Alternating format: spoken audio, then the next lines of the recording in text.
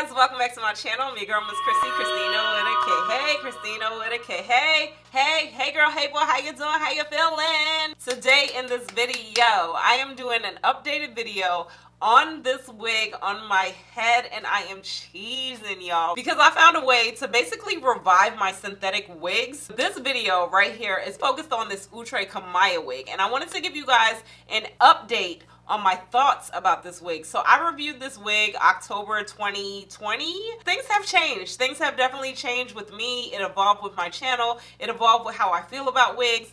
And I wanted to give you guys an updated opinion on how I feel about this wig, because when this wig gets in stock, it does sell out. Right now, I think it currently is in stock on a lot of websites, but I wanted to tell y'all how I feel about this wig because you're not gonna throw away another wig after this. So I'm gonna show you guys how I wash the wig. Yes, wash it. I used to feel like I could not drench my wig in water synthetic wise, but you can wash your wig. So I'm going to show you guys how I do that, and I'm also going to show you guys how to bring back a little bit of curl to the wig. Yes, you're getting a lot in this video, and I'm going to show you how you can glide your fingers through these wigs after a couple wears of being dry and ready. So if you guys want to see how I do all of that, definitely stay tuned. If you like content like this, give me a thumbs up because I am excited, and hit that subscribe button. Let's go ahead and jump into this video, and then I'm going to wrap it up with my final thoughts of how I ultimately feel about Outre Kamiyah. So I always like to start with cleaning off my lace. This is the point where you're going to be cleaning off any makeup, adhesive, or tint spray. You want to get that lace nice and squeaky clean.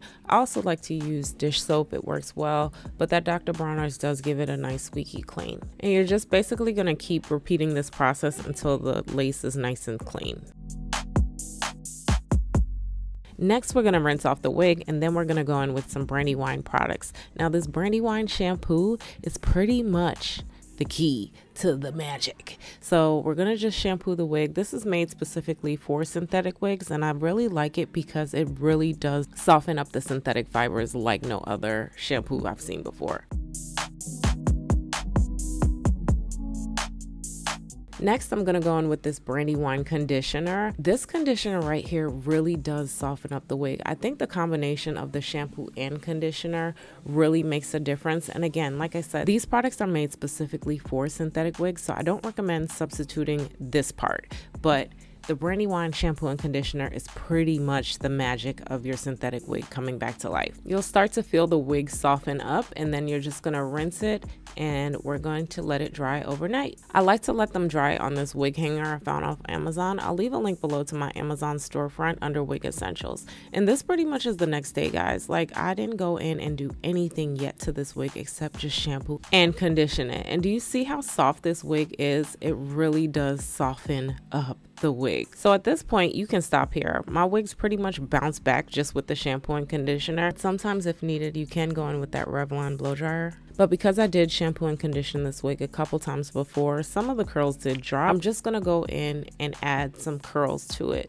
So I like these hot rollers. This is a great way to curl your synthetic wigs. These wigs are heat safe, and you can use a curling iron, but sometimes that tends to change the texture of the wig and it straightens it out a little bit too much. I like these hot rollers because it's just like the perfect temperature, and you just let it sit for about 20 minutes, then your wig is curled. So I'm pretty much just adding curls to the front of the wig, because if you guys know the Outre Kamiyah wig, it does have these little curls in the front, and I'm just gonna add some curls a little bit in the back just to kind of bump the ends a little bit. Sometimes I let my wig sit like this until I'm ready to wear them again, or I just take it out when I'm ready, like after 20 minutes. So this is the final result, and that's pretty much it. So you guys saw how I wash the wig, how I bring her back to life, what products I use on it. In this 2 years, I have discovered that I have been stressing to you guys to use synthetic wig spray. Yes, use that to maintain the wig, but when the wigs get dry, when the wig gets ratty, do not, I repeat, do not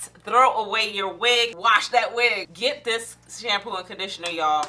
It's gonna save your wig. It's gonna bring it back to life, and I promise you, you will not be just repurchasing wigs. The fibers, as you see, it's soft. It's coming back. It's coming back to life. Continue with the serum and the wig spray. I think that definitely does help with maintaining it. But these two products right here, I think is a key component when that wig is in the closet, when that wig is on your sink, when that wig is on your couch, just sitting there, dry and ready.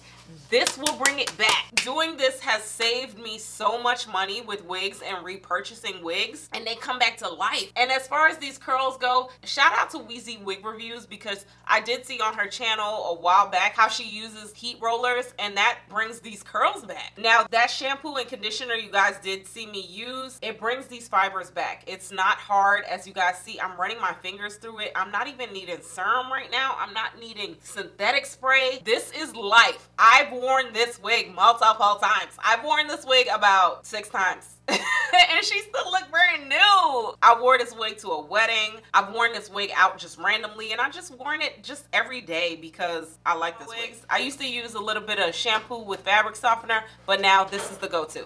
This is the go-to, guys. So I'll leave a link below to all those products. As far as how I feel about this wig, I feel like this wig, I did love this wig initially, but I reviewed Outre Brienne, and I noticed that the hairline on Brienne was a little bit better. So on this one, I'm not sure if it's just the color or whatnot. I do notice that sometimes with Outre wigs, depending on the color, you get a different wig. This is Cinnamon Mocha, just to be clear. And she's like the highlights.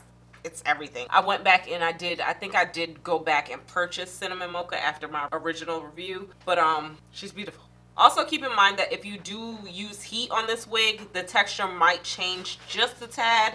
The texture is still pretty much the same from when I first reviewed it, but it's starting to get a little bit more silky here at the top because I have been applying heat, but that's fine. That's fine. But I still like this wig. I think if you want, you can go ahead and pluck it up. If you do want to see my original review, I'll leave a link right here on how I originally installed this wig. But this was just to show y'all that you can bring this wig back to life and save your money. Drop some comments down below. Let me know if you guys enjoyed this video of how I revived my Outre Kamiyah wig. And let me know what products you guys use on your wigs to revive them, because y'all help me and I help you. You know, we help each other. Look at this, y'all. I'm running my fingers through this wig. Seriously. Hit that subscribe button. Give this video a thumbs up for me. And until next time, I'm going to talk to y'all later. Bye.